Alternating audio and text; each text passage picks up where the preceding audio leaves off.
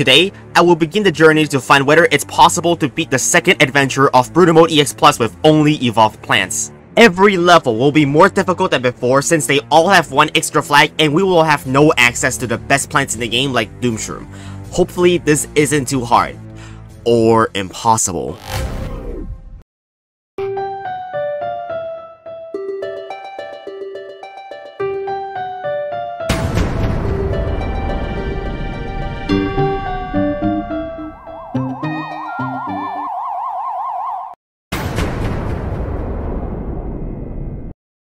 Let's begin on 1-1, where we familiarize ourselves with all the evolved plants we have access to, as this is also my first time using them. Obviously, I have disabled Dave's pre-selected plants for this challenge. Instead of regular sunflowers, we now have to plant primal sunflowers, which generate 40 sun instead of 25. However, they cost 25 more, so we have to wait for one naturally falling sun at the beginning of each level before we can plant our first primal sunflower. But it's not like this lower sun production at the start of each level matters for now, since the first few levels consist of only basic zombies and conets, so I easily beat both the first and second level with the evolved Chomper, which functions identically to the Snapdragon from PvZ2, but costs 250 sun. And these guys completely trivialize any amount of basic zombies because they have ridiculously high splash damage. It's also easy partially thanks to Time Warp, which can teleport all zombies back to the start for a cost of only 75 sun. The same story speaks for itself in level 1 free with some minor adjustments to adapt to Conet Zombies' appearance. I now also use Elemental Shrooms in front of Snapdragons to add even more damage to do enough damage against the tougher Coneheads. Elemental Shrooms are a more powerful version of Gloom Shroom that deal more damage and don't get frozen by Zombonis. They can also switch to a different state that allow them to slow down zombies and also sometimes knocking them back, but deals less damage. On top of using Elemental Shrooms, I also utilize the Hypno Nut to protect our defense. It functions just like a tall nut, but instead of damaging zombies that eat it, it spawns a hypnotized zombie when damaged. This setup shreds through basics and conets like butter thanks to their low hit points. It got a bit boring to repeat the same thing for 1-4, so I decided to use Shadow Plants to beat it instead. The Shadow Pea Shooter functions like a weaker Snow Pea without a Moonflower boost. However, once powered up by a Moonflower, which is the evolved Planturn, Shadow Plants like Shadow Pea Shooters gain a huge increase in power, now shooting fumes that slow instead of Snow Peas. These Shadow Pea Shooters are absolutely amazing against hordes of zombies with low hit points for obvious reasons, as they are basically just Fume Shrooms but even better. Obviously, we're skipping over all conveyor belt levels since they are irrelevant for the purposes of this challenge, so we're going straight to 1-6.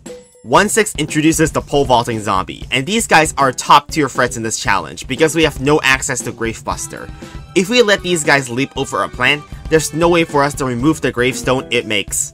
It is in this level we now branch off from the standard one-type plant spam strategy into something a bit more complex. I am now utilizing both Elemental Shrooms as well as Shadow Pea Shooters to slow down zombies, making sure to keep our Hypno Nuts healthy so they can block off pole vaulters. Being very diligent in the early game, I was able to plant a full column of Hypno Nuts to fully eliminate the threat of pole vaulters in this level fairly easily. Now, 1-7 is basically the same as 1-6 but has one more flag. The early game was also just Elemental Shrooms as well as Shadow Pea Shooters with Hypno Nuts, but we now need to integrate more plants to deal with the whole extra flag of zombies. I chose to use the Sniper Pea, which has infinite range and strong targeting priority, dealing 500 damage every 3 seconds to the strongest zombie on the screen. This will help filter out the strongest zombies from the horde and allow Shadow Pea Shooters to clean up the weaker zombies with less hit points, namely the basics and coneheads, since pole vaulters are considered stronger than coneheads in the strong targeting priority. This beats the level very easily without pole vaulters even touching our Hypno Nuts later on in the level. And I'll just skip 1-8 to go over 1-9 immediately since the strategies used are identical. With the introduction of Buckethead zombies, we now have to watch out for pumpkin zombies and also target zombies, which can be absolutely devastating as we have no access to Umbrella Leaf. The general strategy remains the same as before, with us going for Shadow Pea Shooters as well as Elemental Shrooms and also getting Sniper Peas. On top of this defense, I also needed to use my evolved Cherry Bomb to thin out the crowds a bit. It splits into 6 smaller explosive fragments after exploding and explodes elsewhere. Even all of this wasn't enough, so I replaced all my primal sunflowers with Sniper Peas to maximize damage, and that's finally enough to beat the last daytime level. So far, this has just been a complete joke in terms of difficulty, but it will only get harder from here on out. Nighttime is the start of the extremely tough part of this challenge, as the early game is much harsher in nighttime. With sun no longer falling from the sky, we need to wait until Gold Bloom comes off cooldown to even start planting primal sunflowers, significantly slowing down our economy. We also have no access to Puff Shroom, so we can't even defend off the first few waves other than use lawnmowers to kill off several zombies. In fact, this level is so tough, I had already spent 2 hours off stream practicing level 2-1 before even playing this live because I had to make sure it was at least somewhat feasible to beat so the video doesn't just end here. This is why I've already tried multiple different strategies and settled on using Dusk Blobber spam. Similar to in Go With The Flow, the best way to deal with newspaper zombies is with Cabbage Pole to ensure they can't get angry. Even with a semi-optimal strategy, it was incredibly difficult because Gramophone zombies made it extremely hard for us to kill the basics and coneheads. Using a fragment cherry to kill them was also a death sentence as the collateral damage from the fragments easily anger newspaper zombies. This is like my 20th time playing this level, so mind you, I already knew what the best way to play through this level was. And it is still absolutely ridiculous because the early game is damn near impossible with how little damage Dusk Blobbers do. We are piss poor and at best can only afford 1 Shadow Shroom as a defense against 1 zombie, and we easily get overwhelmed in every lane all at once. Even with absolutely busted plants like Magical Buster that can allow us to freely pick up and move a plant to any new location, newspaper zombies are still relentlessly annoying because most of our plants will make them angry. But I did eventually find a way to beat the level. My strategy revolved around utilizing Time Warp and Hypno Nut stalling to make use of the Magical Buster's ability to allow us to move around our defense at a very low cost. This is possible as the zombies spawned by Hypno Nuts will remain in the lane they were spawned from, so we can just move our Hypno Nut to another lane to try and spawn another hypnotized zombie there as defense. This strategy is very cost efficient and will become a key part of how we defend early game and nighttime levels. The later part of the level is pretty much the same thing but with Dusk Blobber support. It's a lot more Hypno Nut juggling and trying to make sure none of them get overwhelmed by angry newspaper zombies, and also a lot of RNG to hope that Hypno Nuts will spawn a hypnotized newspaper zombie and not a Gargantuar or football zombie, as they are ineffective at defending newspaper zombies. With no lawnmowers remaining, we actually managed to beat this hell of a level which took me a bunch of practice attempts, and we still have 7 more night levels to go. Level 2-2 is essentially Level 2-1 with an extra flag and also buckethead zombies. It is certainly impossible to do Dusk Blobber spam again because there is no way we can break through pumpkin zombies due to them constantly healing up all zombies around it. What we need is a lot of stalling. Instead of brute forcing our way through all the healers with damage, we need to utilize Butterpole as well as Elemental Shroom's ice version so newspaper zombies take as long as possible before getting too far that we need to deal with them. We can do that now, since most newspaper zombies spawn from 2-1 are replaced by buckethead spawns in this level. On our first try, we were already able to make it to the first flag without having a single newspaper zombie causing any trouble for us. Surprisingly, this defense was actually doing great despite us not having a Hypno Nut in every lane to block off all newspaper zombies. That is, until a Catapult zombie descended from absolutely nowhere to sit on top of my Hypno Nut. It was at this moment that he knew.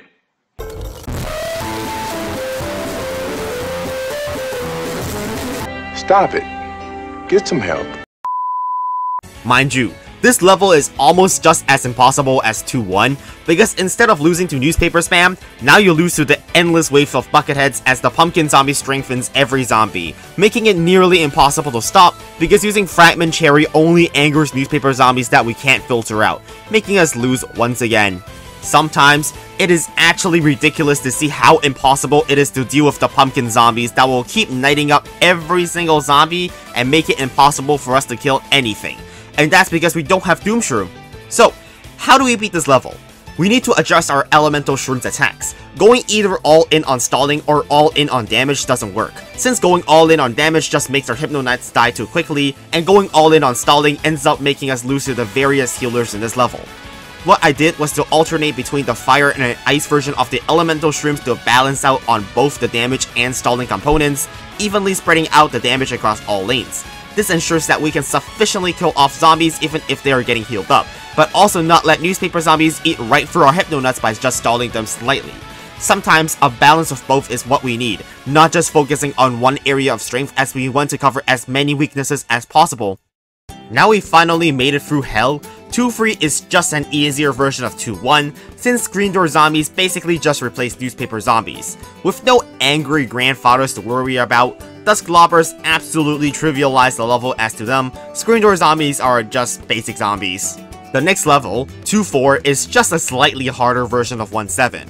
Once again, the screen door zombies are irrelevant to us since elemental shrooms as well as shadow pea shooters completely invalidate their ability.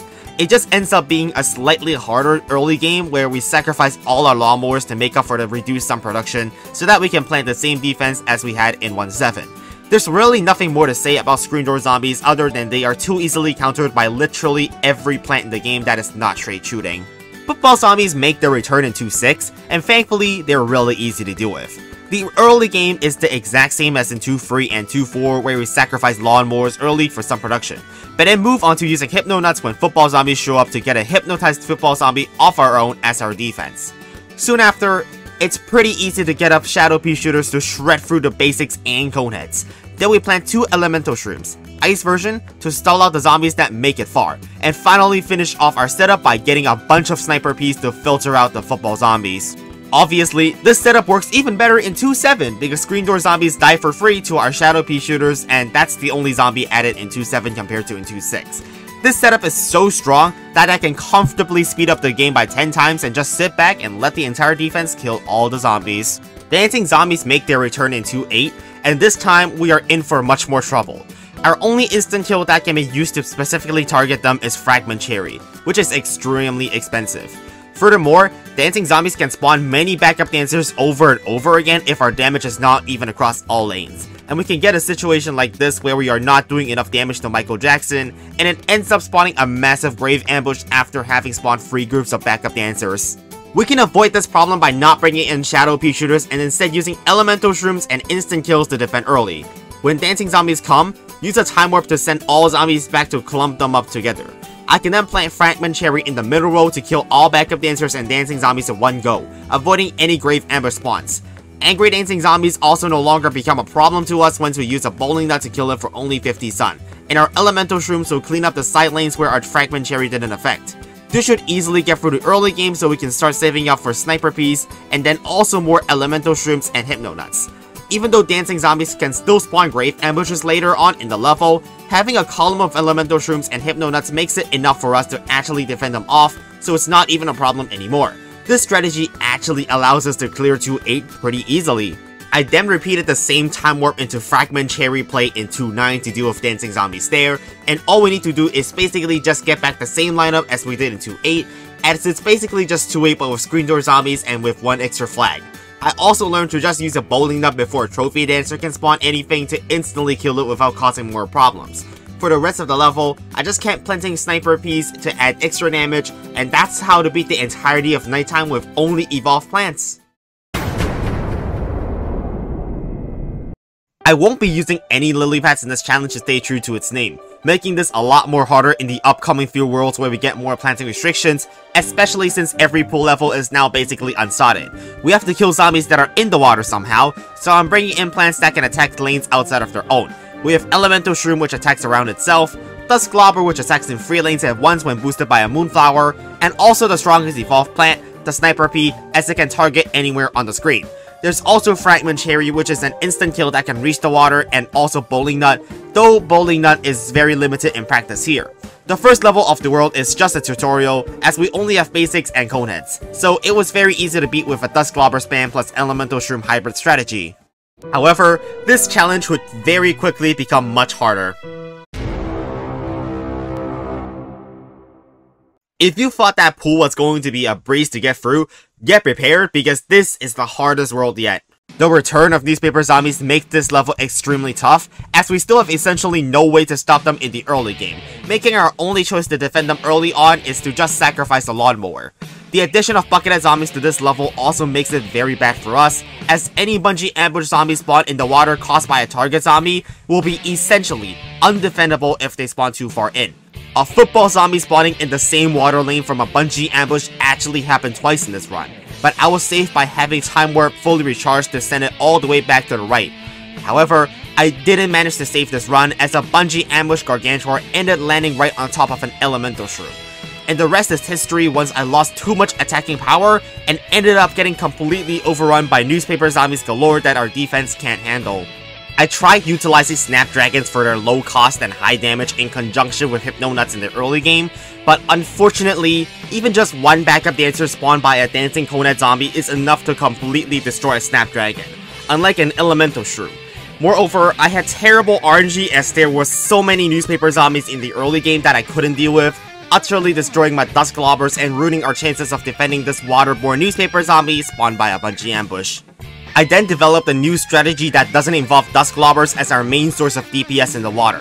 Instead, I returned to the good old Shadow Pea shooters to slow down and filter out weak zombies. This alleviates the stress off our Hypnonuts considerably, but sacrifices damage in the water lane. However, just 2 Elemental Shrooms Ice version is actually good enough to defend the entirety of all zombies in the pool anyways, so we're good on that department.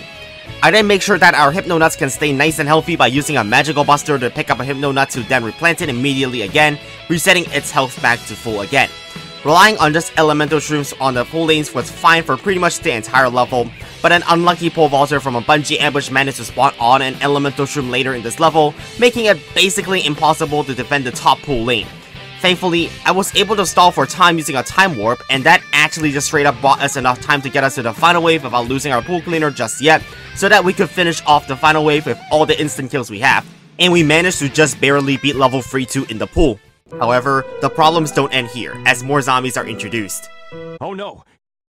Snorkel zombies, and we cannot spend any wall plants to make them come off the water. We are forced to use Dust Globber because they are the only defense we have against Snorkel zombies. Snorkel zombies in this challenge are in fact so dangerous that we need to go literally all in trying to do as much damage to them as possible as they move extremely fast. To even stand a chance, we need to plant at least 2 clusters of Dust Globbers to do as much damage as possible to Snorkel zombies, and also simultaneously kill everything as fast as possible so they can't block our Dust Globber shots. I did this by moving our Elemental Shroom to the very front to filter out basics and coneheads. Even all of this isn't enough to deal with just a wave where there were 4 Snorkel zombies. I had kind of realized this a bit too late and started pushing my defense even more forward for another cluster of Dust Globbers, and we already lost a pool cleaner.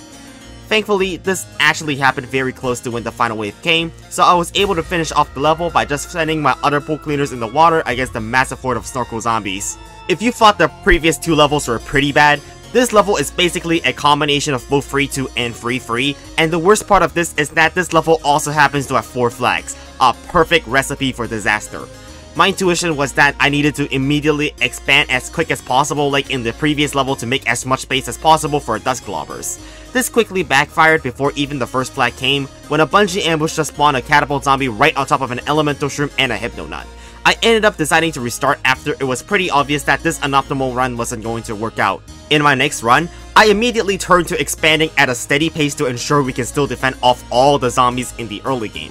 However, it wasn't even really my fault I lost this game, as I ended up having a hypnotized Gargantuar from a Hypnonut smashing through the newspapers of 2 newspaper zombies.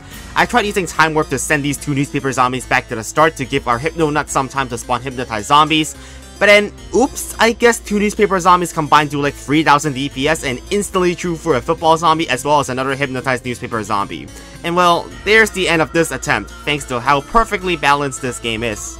And you know it's bad when these kind of things don't just happen once, because right in my next game, the culprit for us losing this time is also the hypnotized Gargantuar smashing through the newspapers of several newspaper zombies, and led to an extremely quick death as Dust Globbers will land literally none of its shots when trying to target angry newspaper zombies.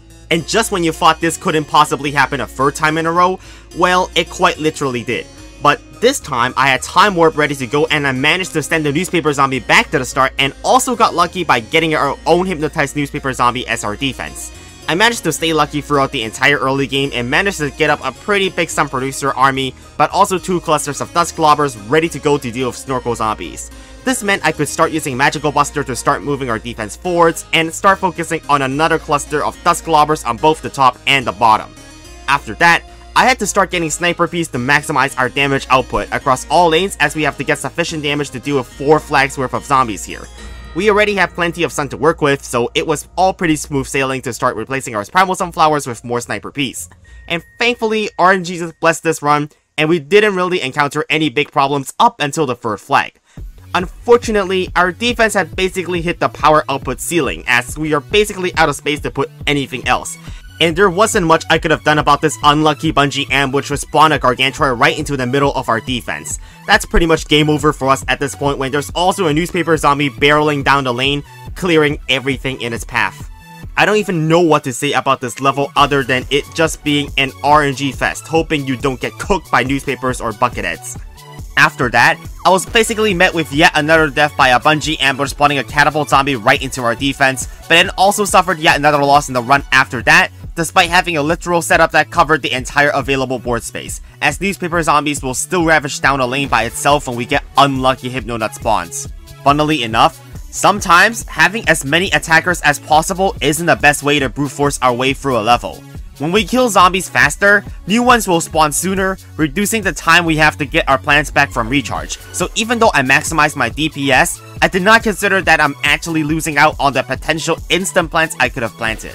It's actually more beneficial to move the defense back 2 tiles to give time for Magical Buster to recharge, so we can keep healing up our Hypnonuts.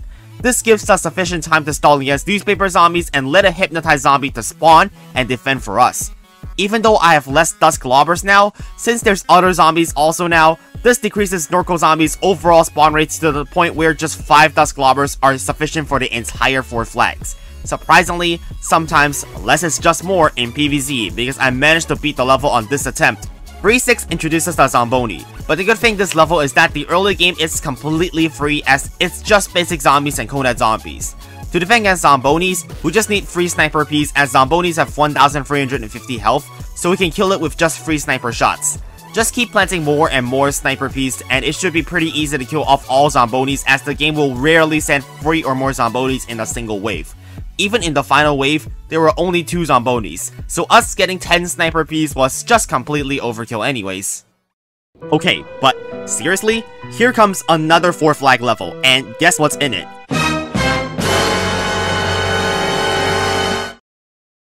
Now, here's a problem that you might not have realized until I told you. Since Zombonis were the zombie with the most maximum health last level, they were always targeted first by sniper Ps. Unfortunately, buckethead zombies have precisely 20 more hit points than Zombonis, surviving 1 extra P shot. This means sniper Ps will actually prioritize bucketheads before Zombonis. Do you see the problem here? Now, let's pretend that Zombonis don't even exist in the first place. The fact that newspaper zombies are not in this level, unlike in 3-4, means that other zombies will end up spawning a lot more. This means Snorkel zombies will spawn more often in this level than in 3-4, and as evident by our first attempt, I had already lost my pool cleaner on the first flag. The Snorkel zombies only get more relentless the later we go into the level, and we end up getting overwhelmed by Snorkel zombies very early on. The only way we were able to deal with Zombonis was with sniper Ps to instantly eliminate them from the equation. Now, we have sniper Ps distracted by goddamn bucketheads, 4 flags of Snorkel zombies again, and remember, we still don't have lily pads. But defending against Zombonis isn't impossible. It's just that we need to be extremely lucky to get them to go into lanes where we already have hypnotized zombies so that they can damage the Zombonis enough to just die to a few more hits. Once our miraculous luck of having hypnotized zombies in lanes with Zombonis ends, our defense completely falls apart, and everything ends up getting crushed or frozen. So obviously, the sniper Ps seem pretty useless in this level, so would taking them out give us the solution to this level? Well, no. I mean, what else do we even possibly have to take out Zombonis? Well, in comes the evolved Scaredy Shroom, which was last seen in level 710. Magnifying Grass can solve our problem, since we can unleash an extremely large burst of damage extremely quickly wherever we please. However, the main problem with this solution is that we can't make sun fast enough to make up for how much we're losing to Magnifying Grass, so our journey ends immediately when our fuel tank runs out. And in case you were wondering, Snapdragons also can't get frozen by Zombonis, but they are completely ineffective at doing any significant damage to them before getting crushed. I'm almost convinced at this point Snapdragons are just a primitive version of elemental shrooms and are not more useful than them in any scenario. In my next attempt, I found this really weird setup that actually does manage to defend against Zombonis somewhat consistently. This weird combination of shadow pea shooters on the side lanes with 2 fire elemental shrooms defend against Zombonis, I said somewhat consistently because it only does so if the Zombonis in the top or bottom lane. So what ends up happening is our elemental shroom will still end up getting crushed if a Zomboni comes in lane 2 or 5, and there's nothing I can do other than stall out the inevitable. Not only that, this setup also gets completely cooked by bucketheads because it has like only 4 sunflowers, so we can never afford any instant kills to stop the pumpkin zombie healing cycle. I ended my live stream on that last attempt to try out more different setups in the next live stream, but unfortunately, not much really came out of these upcoming attempts other than frustration. I tried doing a new setup with 2 shadow pea shooters in every ground lane, and dealing with Zombonis with this setup felt like a literal dice roll with how close they would come to killing elemental shrooms. This setup quite literally wasn't reliable at all, and for the remaining Zombonis, I would need to add an extra elemental shroom in the adjacent lane to sufficiently defend them. This setup also doesn't consider the healer plus Zomboni combo, as Zombonis can get healed up right before they die and instead they crush our elemental shroom. We also only have 3 Dusk Globbers in each lane adjacent to the water in this setup, so even if we happen to not lose against Zombonis that get healed or whatever, this setup still cannot deal with groups of Snorkel zombies at once. I tried a bunch more setups, including one where I tried to make Sniper Beasts work, as well as another setup which involves Snapdragons, but none of them ended up working at all. And even as I'm editing this video now, I tried yet another setup, and even the best I could push this was to the fur flag without using any assisting tools. It just doesn't seem like this level is even feasible without some bit of RNG manipulation, because you either lose to Zombonis, or Snorkel zombies, or the swarm of buckethead zombies. To avoid getting stuck at this level, I chose to simply use some RNG manipulation to help us beat this level. It certainly was possible to beat the level if buckethead variants didn't exist and we didn't have to deal with pumpkin zombies. So what I did was very simple. Just turn off all zombie variants. No more healers, no more bungee ambush stupidity. It kind of defeats the purpose of this mod, but we're still in the realm of mathematical possibility right here that if we save scum hard enough, no variants will end up showing up at all, so this is a massive time saver for us. It ended up being really easy to beat this level of sniper spam, as we didn't have to deal with like 20 buckethead zombies each wave thanks to us disabling the pumpkin zombies. So at the end of the day, I wasn't able to beat this level legitimately, but I think it should be pretty conclusive that if we turn on variants, we might have been stuck here for like 5 more hours, and it probably would have taken an eternity for us to finally reroll into the most optimal buckethead zombie variant RNG to finally beat this level without getting completely screwed over by pumpkin zombies at some point. It is still mathematically possible to beat Brutal Mode EX Plus with only evolved plants so far, but hopefully we won't have to turn off variants again or use Save Scumming again. But that's the end of part 1 of the only evolved plants challenge in Adventure 2 of Brutal Mode EX Plus. Next time, levels will only become more extreme as we move on to Fog as well as Roof, which will make this challenge even worse. Make sure to subscribe to catch my next video, and thanks to our channel members for supporting the RCCH channel. For now, have a great day, and I'll see you all